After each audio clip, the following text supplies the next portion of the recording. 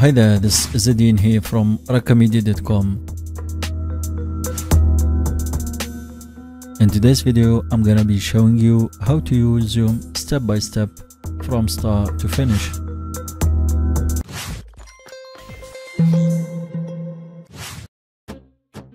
Welcome back.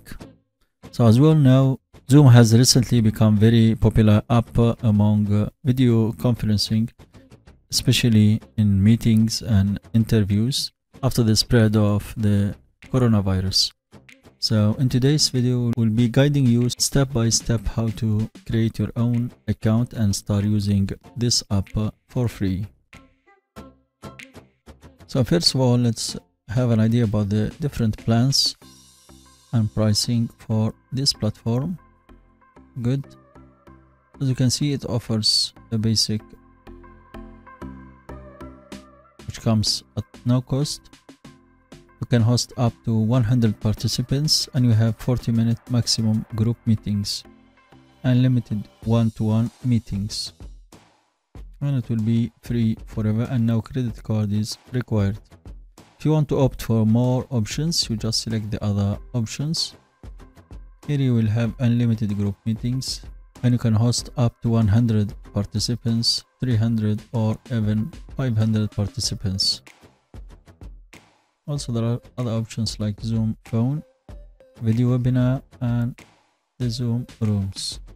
You still have other optional add-on plans like the audio plan, large meetings, up to 500 interactive participants in a meeting, and you also have the cloud storage where all your recordings will be stored in a cloud server. Great. As you can see, it is supported by most of the famous companies. So that was the pricing. In order to start using the platform, you just head on to the top in here and you click on sign up. It's free. Great. Next, you need to confirm the birth date. Must be over 18 years old. After confirming, you just click on continue. Well done. Here you have the options to sign up with SSO, the key, or you can sign in with your Google Gmail or simply sign in with Facebook, and these two options are the fastest options and easiest. You can also opt for signing up with your email, so just paste in your email in here. Next, all we need to do is click on sign up. Great, so the link has been sent to your email. You just check your email in order to get the confirmation. Great. So as you can see here, we have received the email from Zoom. All we need to do is to click on activate account. You will be redirected to this question: are you signing up on behalf of a school? Yes or no?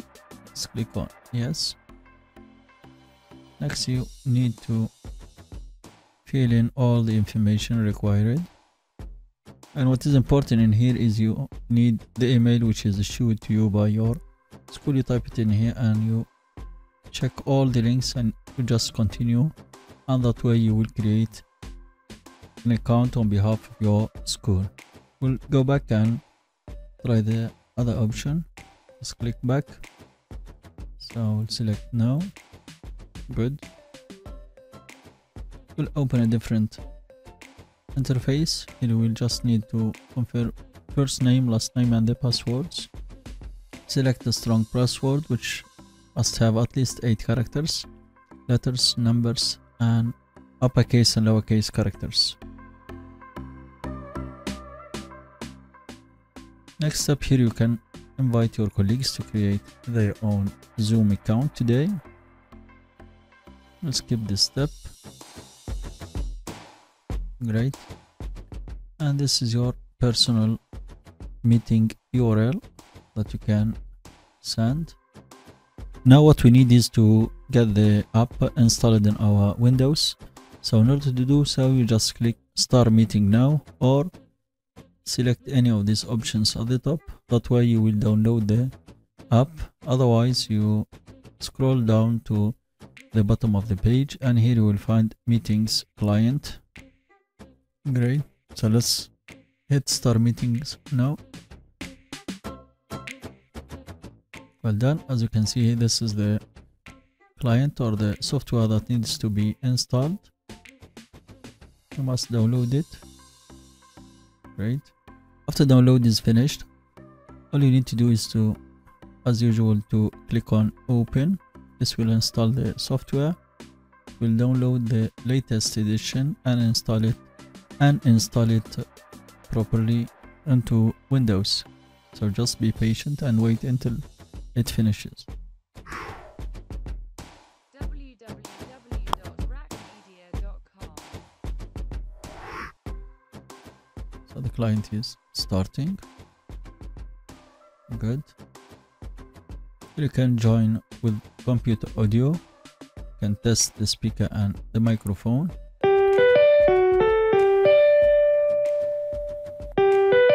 So just click yes, I hear it. Yes, I hear it. Good. The test is working perfectly, no problem. As you can see here, you have the meeting topic, the host, which is the name that you have created, the passcode, the numeric passcode, and the invite link that you can share with your friends, and you have the participant ID. Here you can join audio, share screen, or invite others.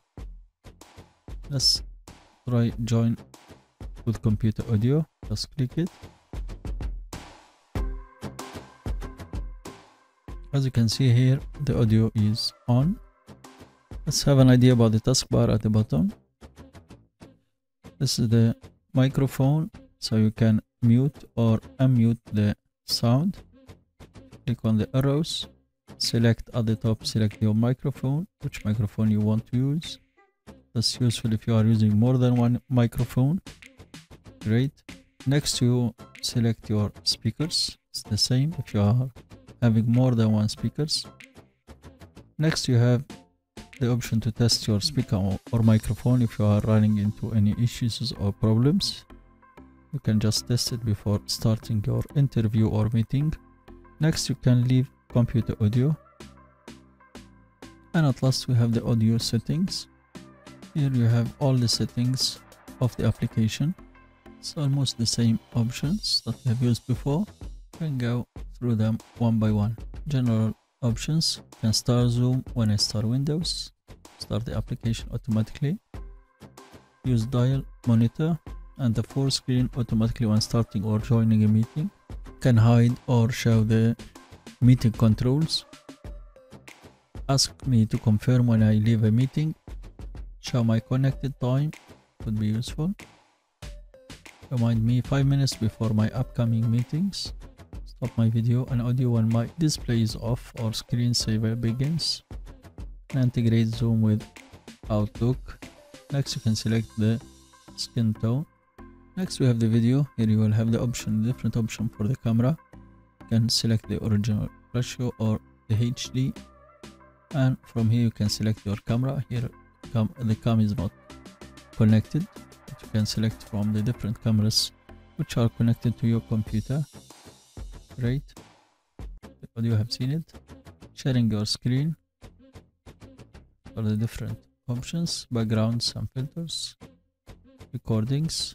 When you click on can record your meetings, you'll find it at this option. So just select here which folder you want to put in your recordings. So record video during screen sharing.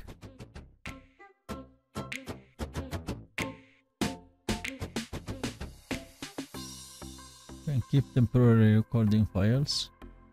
Next, you have the statistics, keyboard shortcut, and the accessibility. Great. To unmute the volume, just click on it and it will work again. The same options that go with the audio also is valid for the cam, but here the cam is not connected. So to activate it, just click on it, and to stop it, just click on it another time, it will stop. At the top in here you have the option of meeting information. You can have at any time just to get the participant ID. Next we have security, lock meeting, enable waiting room, share screen, chat, allow chat into the client, rename, allow participants to rename themselves, and allow participants to unmute themselves. You can stop them from unmuting themselves if you are teaching kids, so you can untick this option in order to have full control.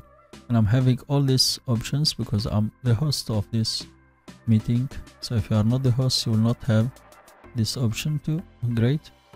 Next option is are the participants, how many participants you have. So here we have just one participant, and you have the microphone next to it and the level of the sound. The chat, which is another cool option. Here you can allow chat to everyone in meeting, or you can just change the options. You can change to participants can chat with no one, to hosts only, to everyone publicly, or everyone publicly and directly. Good. You can also send file from Dropbox, Microsoft OneDrive, Google Drive, Box, Microsoft SharePoint, and also from your computer. That's another cool feature. And the last option is record. You can record the meeting, the one that we are having now, and your record will be on MP4 extension. To pause the record, just click on the pause or play. If you want to stop it, just click on this button, stop. If you want to share your screen, just click on share screen from here or from this option. All the open windows will appear on this screen and you can select from them. Another cool feature, especially for teachers and instructors, is the whiteboard. Just click on share the whiteboard. Here you will have different options. You can just use the pen to draw. Also enter some text,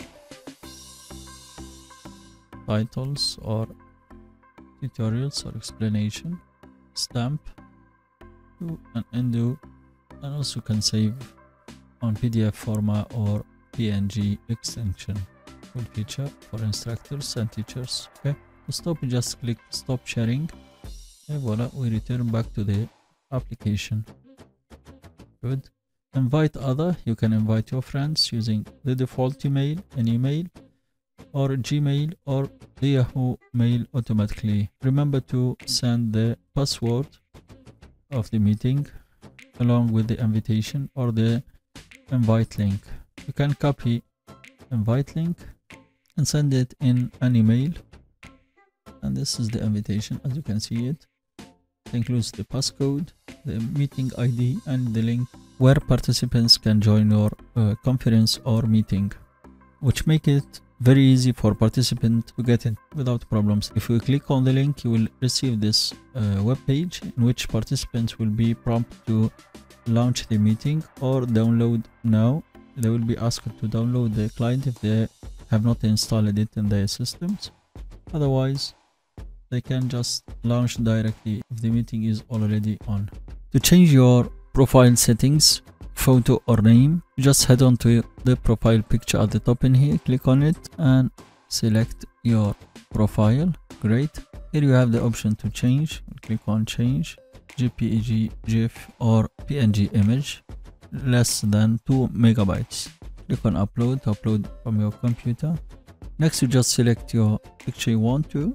Great. Just crop it, save, and voila, it is featured in here. Great. If you want to edit your email, just click on edit in here. You can also configure calendar and contact service by synchronizing it with your Google account. Here also we will have all the different options: meetings, upcoming meetings, previous, personal room, and meeting templates. You do not have any templates. You can create some templates to be used later. Also we have webinars, recordings. Recordings will be featured in here, the cloud recordings, when you upgrade your account. If you come back to meetings, we'll show you how to schedule a meeting. So just click on schedule a meeting. Well done. Here you select the topic, add some descriptions, select which date you want to use, the time, duration, the time zone also, if this is a recurring meeting or not, if it is an interview, for example, passcode to be generated automatically, or you can type in yours. Waiting room, an important option in here is allow participant to join anytime, even before the host. Mute participants upon entry, an important option in order not to distract the previous participants if you have already started, so you don't want any annoyance. And record meeting on the local computer automatically. This is also useful. Sometimes you forget to hit the record button and you cannot recover your meeting anymore as it is not recorded, so that will ensure that all your meetings will be recorded automatically. Next, you click on save. After this, you will be provided with the link. You can copy the invitation and share it with your participants or friends or students. You can also start the meeting right now or delete this meeting. You can add it to your templates by clicking on templates. Next time you can just change the topic, for example, or if it is an interview, just keep it and just renew the start date. Great. Here we'll delete this. Great. And it is deleted. In order to stay up to date and get alerts with your meetings, you need to be connected with your Zoom account. So just select Zoom. You can pin it to the taskbar by just dropping it on the taskbar. Also, you can make a shortcut into the start menu. Click on it. Great. So here you will need to sign in. You will need your email and the password that you have entered when you have registered. So after filling in with your email and the password, just you can click on keep me signed in and sign in. If you have forgotten the email that you used to log in or the password, just click on forgot and type in your email and it will be sent with a new link to renew your password. Cool. Let's click on sign in. And voila, as you can see, here is the Zoom app right into your desktop. You can join a meeting by clicking on join. Just enter in the link. Let's try this one.